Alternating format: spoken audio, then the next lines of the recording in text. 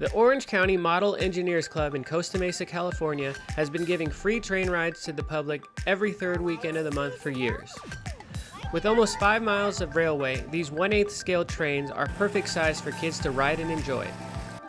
We loved our last visit to the OCME, and we were counting down the months until our youngest daughter grew tall enough to satisfy the train's 31-inch height requirement.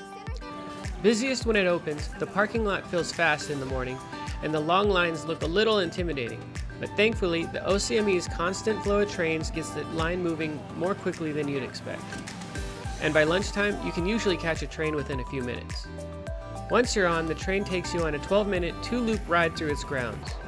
As returning visitors, we are happy to see that the loop route changes its course and even directions, so you may get something a little different from month to month.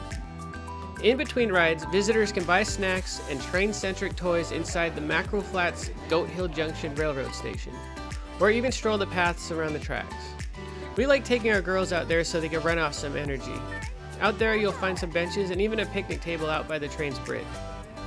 In total, we ended up staying there for about an hour and a half, and on the way out we gave a small donation to help keep the free train weekends available to the public.